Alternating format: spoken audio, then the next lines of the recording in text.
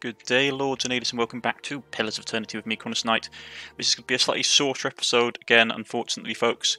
I have a lot of stuff on my plate at the moment to do, and it's making it a bit hard to do long episodes. Right, so... Just say the word. We've got revenge for her. Can do. We'll go up this way and get out. I wonder if he's got anything more to say.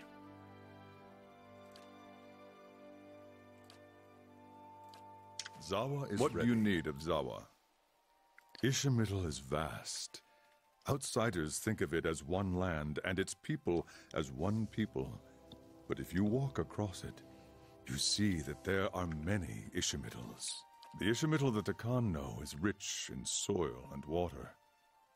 The crops seem to grow in front of you. We build our homes along the Aki River, and it is good to us. Though every so often it floods, so that the Khan do not forget their suffering. It would not be the rainy season without my neighbor Esley swimming after his escaped goats and nearly drowning. The mirth of Zahir's face buries itself suddenly as though evading capture. But home is an idea, no more real than justice or honor. My home is here now, wherever I stand. What were you doing before you came here? I hope to share knowledge with the monks of the Thousand Dreams. Their monastery lies east of here. They are said to be seekers of greater truth, like the Nalpazga. But if they still exist, I did not find them there. Okay. Not a problem.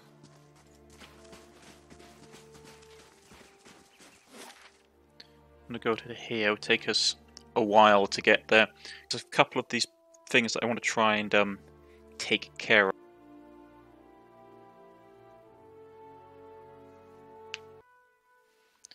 Right, so it's just coming morning. Just say the word.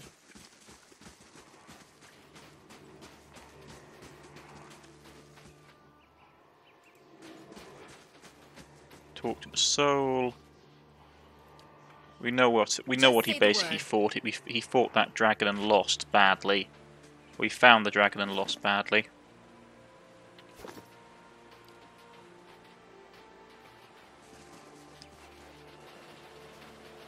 This cultist just still down here, which is going to be a pain. Right, let's quickly save, because I want to make sure I have that dialogue done. Okay, and let's get up this mountain.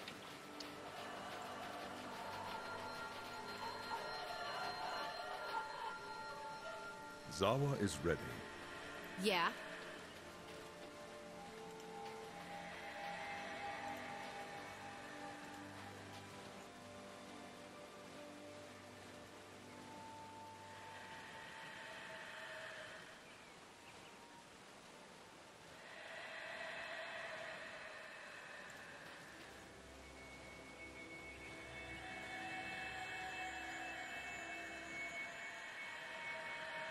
Be nice if they spotted me, so they're never going to get closer.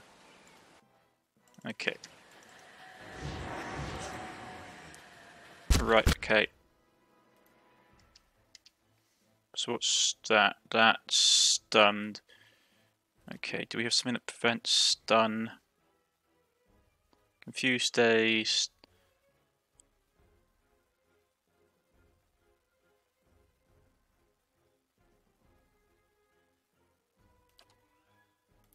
Get that up.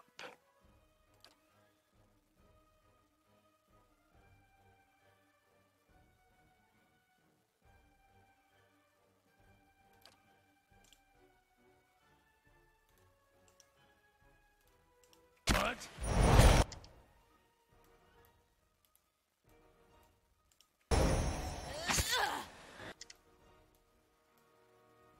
Let's get down. Let's get down here. Oh, we're all stunned.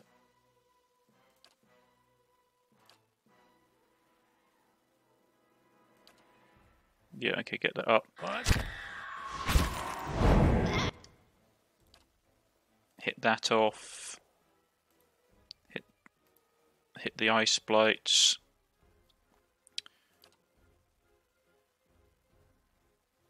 That's the ring of death. I don't know if that'll affect people.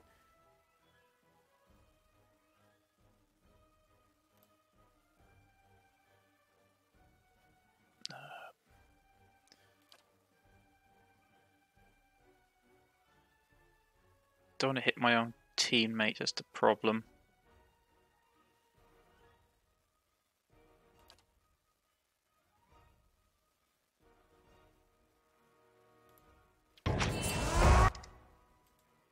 Get into the fight. Stupid ghost things stunning people over the blinking place. Yeah. Getting sick of it. You hear me? I'm getting sick of it.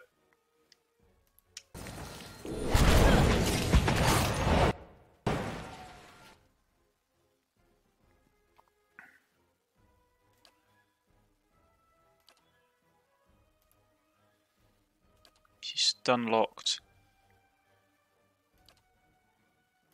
Yes?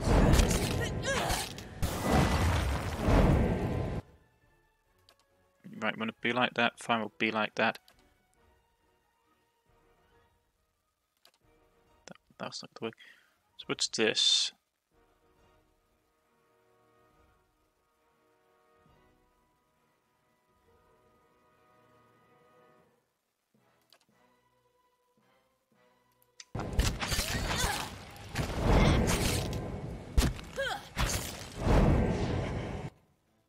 Getting sick of these ghosts.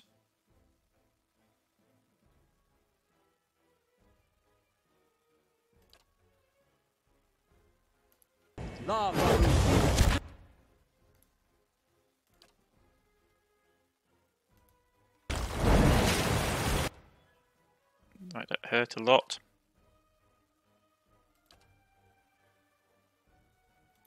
That's one of them. Okay.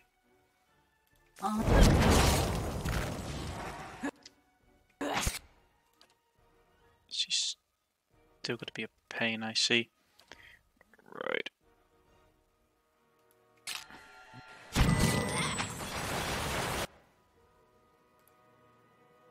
Go right for her. You guys go for her.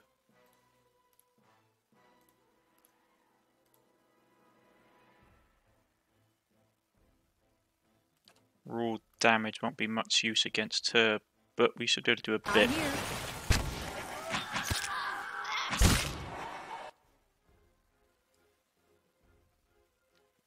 Right.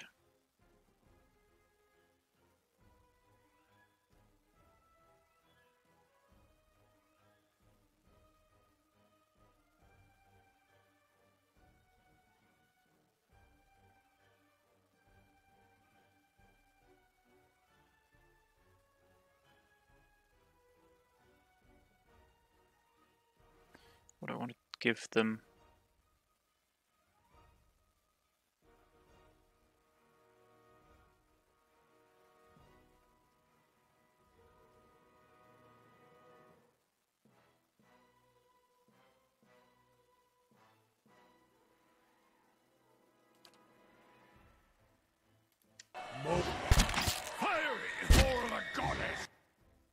Be hit by.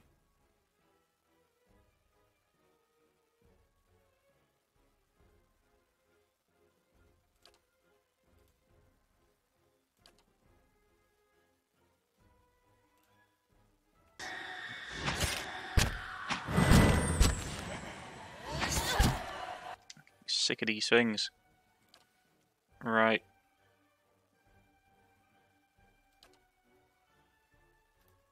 Hit her with that. Hit her with that. Punch that thing.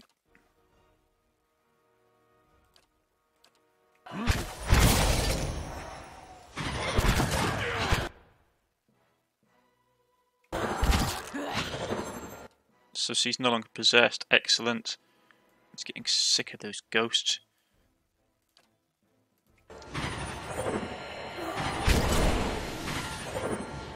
Keep on spell locking him.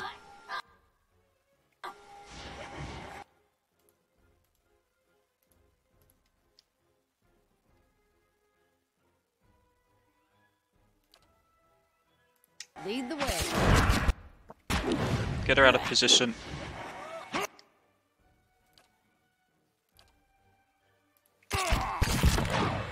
Ooh, that hurt.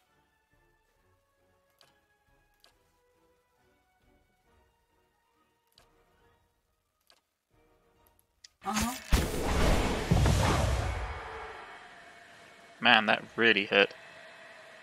Oh, the sword evolved. Deal 200 damage to spirit. Okay, I got that. So let's see what it does. Holy power. That's not too bad, not great, but could be worse. Kill vessels, reset one's demon, or kill 50 enemies. At least we killed most of them.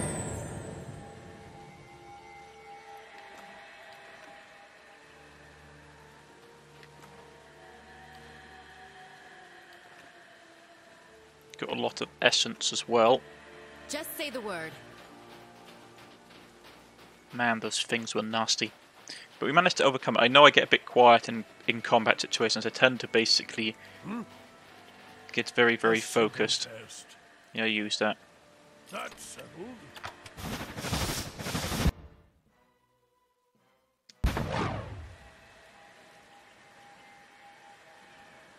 That hurt. Just say the word. Should have checked for traps. Can't take the camping equipment, Can do. which is a shame.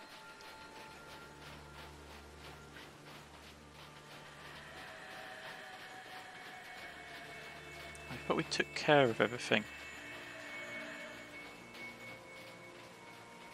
Apparently not. The panels have been worn smooth, and in one you can take the shape of a sword, the other another stocky body of a dwarf. Outside this panel, this looks like to be squares of relief. Just say the word.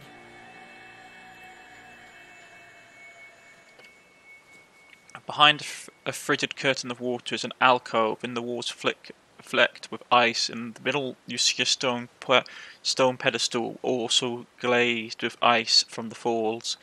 A cruciform hilt and tapered blade protrude from the pedestal. Judging from the size of the hilt and the apparent length of the blade, you infer that this is an estoc. Examine the area. The alcove and the stone pedestal are little more than dilapidated ruins. Ice prizes cracks into the stone and coats the slick floor. The estoc, what little of it you can see appears to be better condition. It seems odd that everyone would leave it here. However, as you get close, you hear what sounds like the screams and shouts of tormented souls. So it's cursed, basically. Leave? No, we can still go back for it.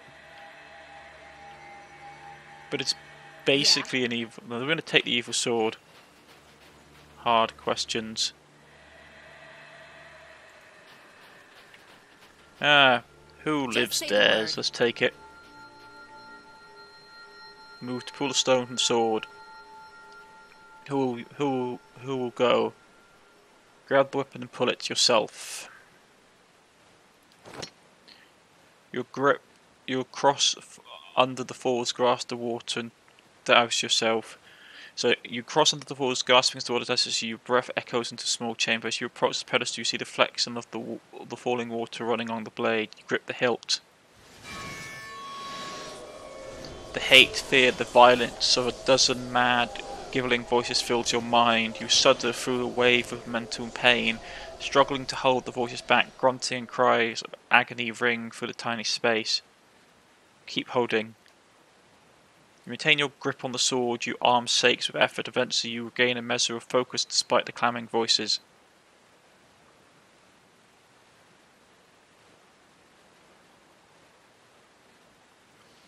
Yet just as your breathing steadies and cacophony subsides, something pulls your arm forward. You suddenly feel as if you're holding a heavier, painful burden. You could probably pull the earstock free, but it will tax without careful effort. Intelligence 11. Brace against the pedestal and pull the earstock free. You clamber onto the pedestal and adopt a wider stance for better leverage. Inspect the blade. The blade is of fine, sturdy steel. It seems odd that someone would have left it in this stone, but you don't see anything remarkable about it. Draw the earstock from the stone. After working on the earstock, you have to pull it free without too much difficulty. Might 13. Yet when you try to release the earstock, it remains stuck in your hand. You feel something within the weapon grasping at your soul and binding to it. When you look at the blade, you see the new glowing metal. You see new writing glowing from the metal. Ah, dagnabbit. This stock is smooth, sturdy blade, tapers with sharp point, the groans, dozens of souls ring from the metal, binding the weapon to its hand of its wielder for long as a curse persists. A few verses of etched along the blade. Is a traitor's fate to sleep and never rest, while knowledge of his dead stay lodged within his breast. But earnest penance heals the sorrow of man, and worth action stays the executioner's hand. A new verse appears when the blade was drawn from the pedestal that reads, Seek whirling agent made of copper, adra stone. Awaken first your essence so you may atone.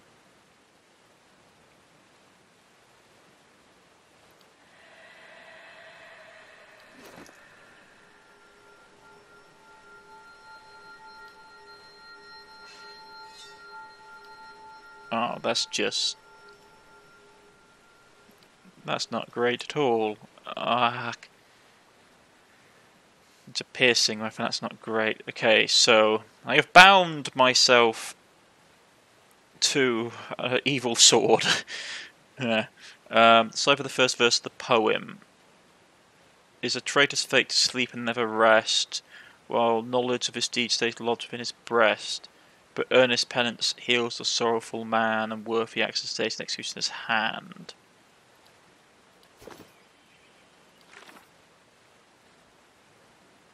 Grey sleepers.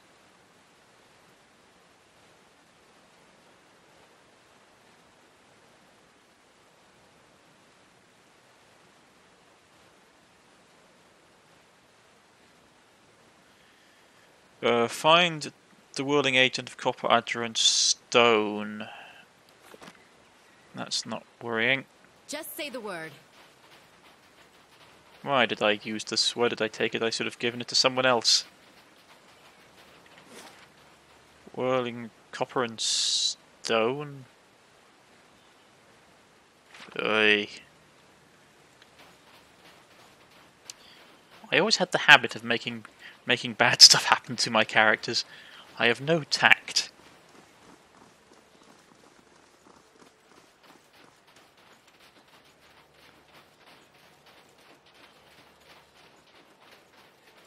We know that the lunatics are over there.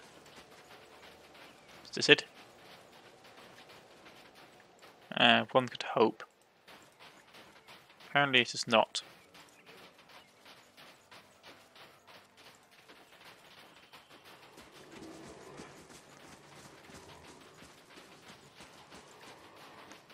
I'd forgotten we still had loot up here. Just right. say the word. So I've bound myself to an evil sword. This is not good. Not good at all. But we should be able to overcome it. Although, for now, folks, this is where we're going to end it for the day. I know it's a relatively short episode, but it's just how things are going to have to be. If you have liked, please press the like button. If you subscribe, please press the subscription button. And tune in next time for the continued adventures of Gwen Ravenheart and her apparently cursed sword as we try and get it removed from her. This is going to be fun, and I shall see you all next time, folks. Goodbye.